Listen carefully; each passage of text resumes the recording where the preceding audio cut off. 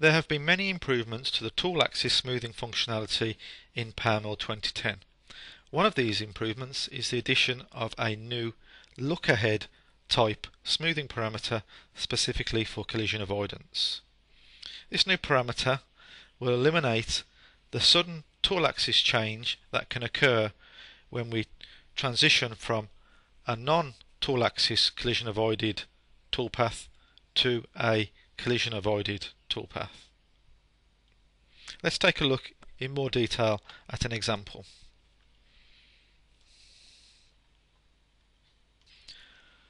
The currently active toolpath is a toolpath created in PowerMILL 10 using surface finishing to machine the selected surface that is highlighted.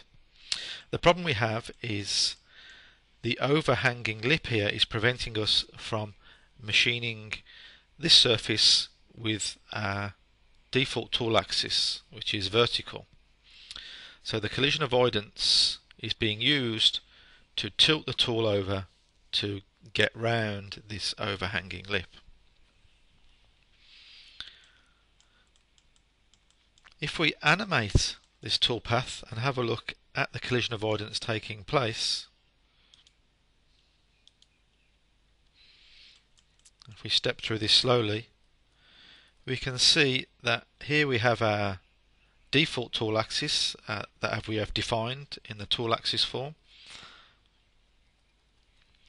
And then when the tool is just about to hit the overhanging lip, the collision avoidance takes over and tilts the tool over in the collision avoidance axis to avoid the collision, and then stays at that collision avoided position until there is no more collisions, and then quickly tilts back up to the non-collision avoided axis.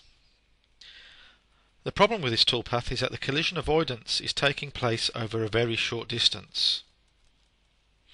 So we have a situation where we have a very large tool axis change over a very short linear distance.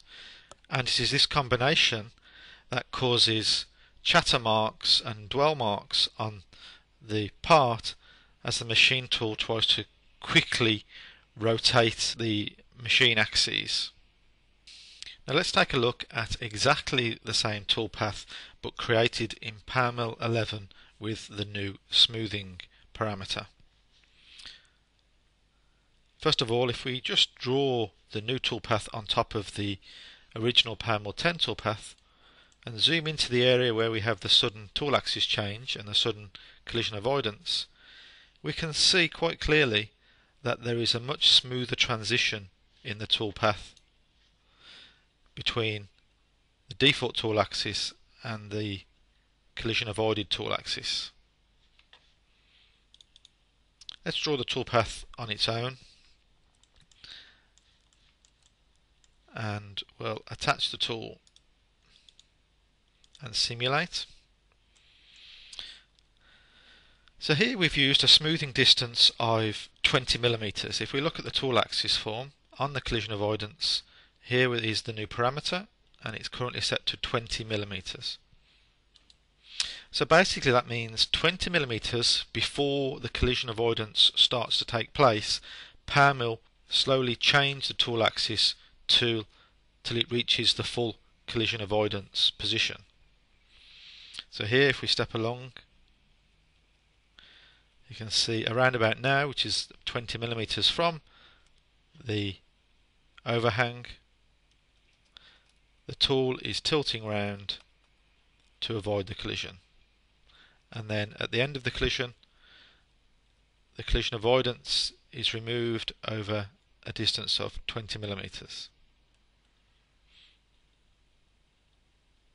So we can see clearly that there's a much slower, much more gradual transition of the tool axis, which will mean a much improved surface finish and generally a overall higher feed rate on the machine.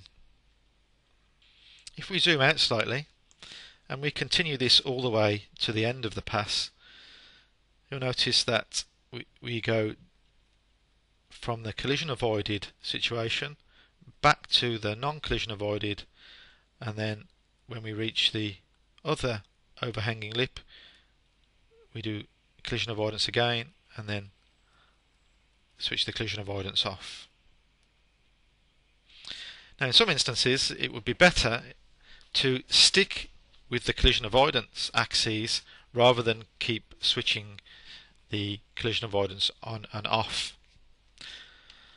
So in the next toolpath we've increased the smoothing distance even further, and now it is set to 60 millimeters. So this time if we attach the tool, you can see it's already starting to tilt quite away from the overhanging lip,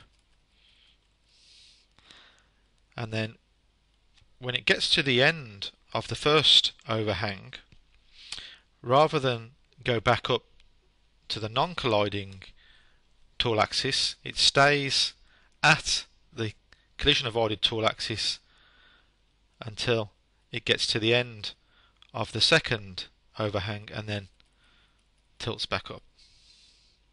So the reason for this is simply because we have set the smoothing distance to 60 millimeters and the gap between the two overhangs is less than 2 times 60 millimeters, which is 120 millimeters, so there is no room for the tool axis to go back to its original position, so it stays at the collision avoided position and then continues to the end.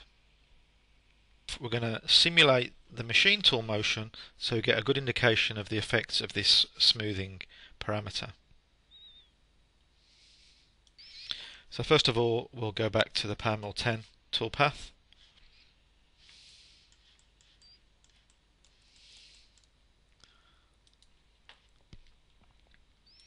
Attach the tool to the start of the pass.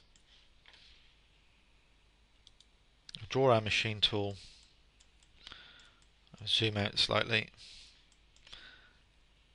and then play the simulation. So here we can see the sudden movement of the head and then the sudden movement back again, and then a second time,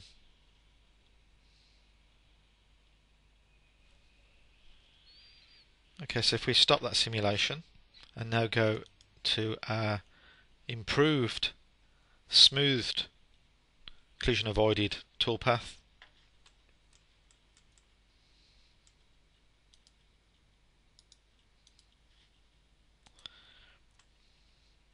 and then simulate again. So here we can see the collision avoidance is gradually introduced and then stays on until the end of the pass and then is gradually removed.